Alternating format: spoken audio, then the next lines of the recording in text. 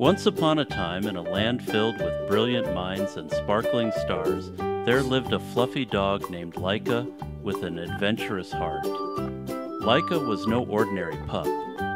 She had dreams that stretched far beyond her quiet farm home. Laika was a brave little dog with a spirit of adventure.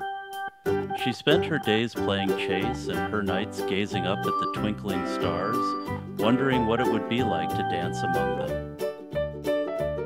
One day, a group of friendly scientists noticed Laika and they thought, what if Laika could fulfill her dream of reaching the stars? With a wag of her tail and a bark that said, yes, please, Laika agreed to become the very first pupstronaut.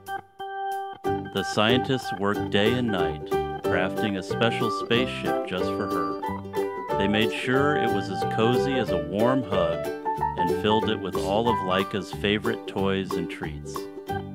Laika trained with the scientists, learning all about the spaceship. She was really doing it. She was going to reach the stars. Finally, the big day arrived.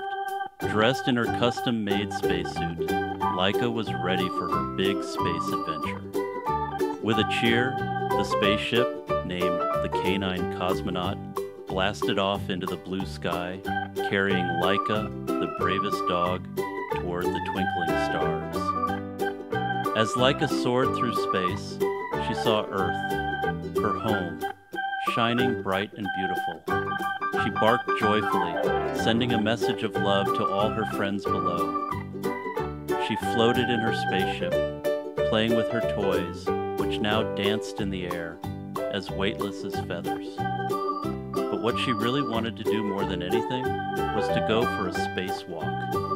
So she mustered up all her courage and, taking proper safety precautions, exited her spaceship and floated weightless in space, dancing among the stars.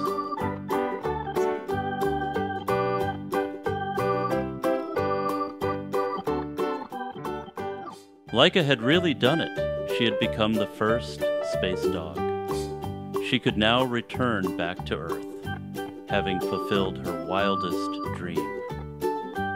After a day of space adventure, Laika's spaceship gently returned to Earth, where she was greeted with cheers from people and wagging tails from dogs across the world. She returned home to her farm, where she lived with her family happily ever after, and every night when she looked at the stars, she remembered her great space adventure.